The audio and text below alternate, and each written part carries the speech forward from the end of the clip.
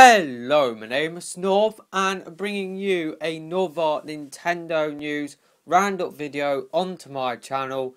There is going to be plenty of these videos this week, so if you haven't subscribed to my channel and you want to keep on top of the latest Nintendo news, then make sure you hit that subscribe button, and there is going to be plenty more videos like this one on the way this week. But for this video, I'm just going to round up all of the general Nintendo news just before the digital event tomorrow. And PDP are releasing two more Wii U controllers. They are GameCube style controllers. One will be based on Zero Suit Samus and the other one will be based on Toad. You should be seeing images of them on screen now.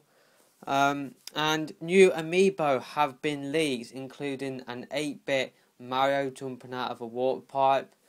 That's one Amiibo that has been leaked. And some Animal Crossing Amiibo has been leaked. Now, does this mean that we could be seeing further announcements for Animal Crossing Wii U?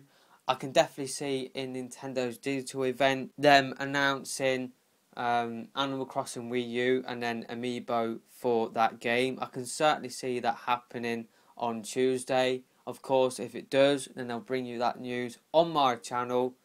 And Nintendo, in yesterday's World Championships, they announced a new 3DS game called Blastball. It is kind of like a first-person shooter mixed in with football or soccer, depending on where you are in the world. And basically, you are in some mechs and you got to shoot this ball into the goal. But if you actually score a goal, then the goal will get smaller. And if the ball hits you, then it will damage you, and you can get different power-ups. There are some power-ups that means that if you get it, then the opposition, they will get released from their mechs and they can't defend the ball going into their net. I thought it looked really fun. I'd like to see this game on the Wii U, if I've been honest with you as well. But I can certainly see in this game being a lot of fun on the 3DS. I think it will be an eShop title. I thought it looked really fun. So yeah, that's just all I'll talk about in terms of Blastball. And also with the World Championships, Nintendo dropped a bombshell. They announced that the first Earthbound game will be coming over to the Virtual Console. It is already on the Virtual Console now. I do believe it's called Earthbound Beginnings, if I'm not mistaken. So it has taken 20 years for an official translation to come over.